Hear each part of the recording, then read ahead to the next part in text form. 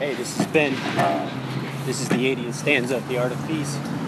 It's another one of my favorites. It says that you've got to be prepared to meet 99% of an enemy's attack in order to see the path become illuminated. 99%. So, in my mind, the immediate feeling is one of fear. You know, I gotta take 99% of it, and there's a dropping feeling associated with that thought. 90% feeling of cold, like dropping down into my guts. I build myself back up from feet, pelvis, core, heart, throat, top of the head, breathing. And just think about that. I talked the other day about how, the first aspects of the art of peace is the development of peace within. So the interaction with internal conflict without the identification with the conflict, and the ability to do that residing in one's ability to recognize the difference between the thought experience and the sensational experience, and through that recognition of that bifurcation, the recognition that the individual is not the idea or the experience but the awareness of. So the notion that you've got to be prepared to sit with 99% of the force coming at you means that you're interacting with 99% of your own fear, 99% of terror, of uncertainty. So I kind of keep going back to these past days, that the whole experience of everything is uncertain and yucky and worrisome. I remembered this stanza and thought about it while going through the uncertainty. And by the way, the uncertainty is still present, hasn't changed. It's just not that big. It's just there. It's full. It's there. It's just kind of the way it is. It's like a rainy day. The rain's there. Sometimes it's more, sometimes it's less. And there's nothing to it.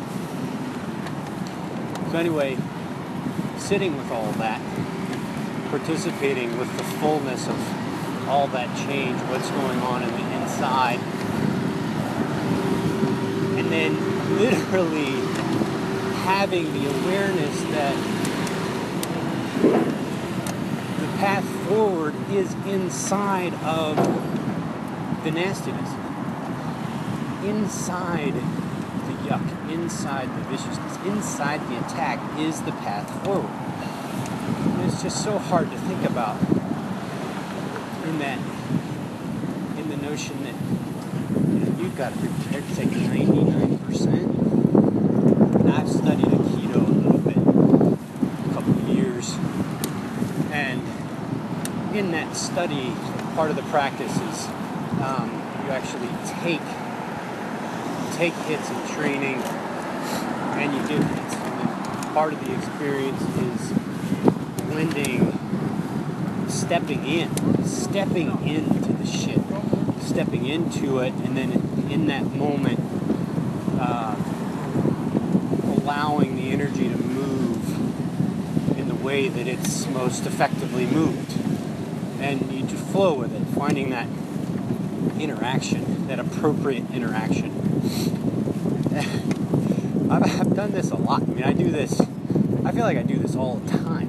I'm constantly doing it in my own internal environment. So, for example, if I'm, with my wife and there's an argument and the conflict results in my internal environment turning to rage or anger, I've got to sit with that, and I do. I sit with it and don't let it dominate my experience.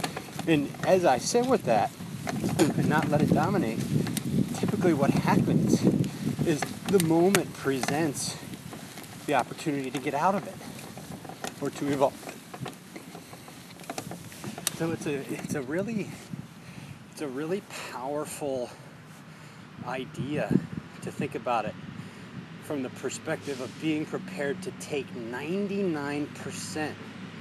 You got to be able to hold 99% of the nastiness coming at you in any form, internal or external, in order to see the path forward. Talk about patience. Talk about sitting with uncertainty, sitting with fear, or sitting with violence. 99%. So you're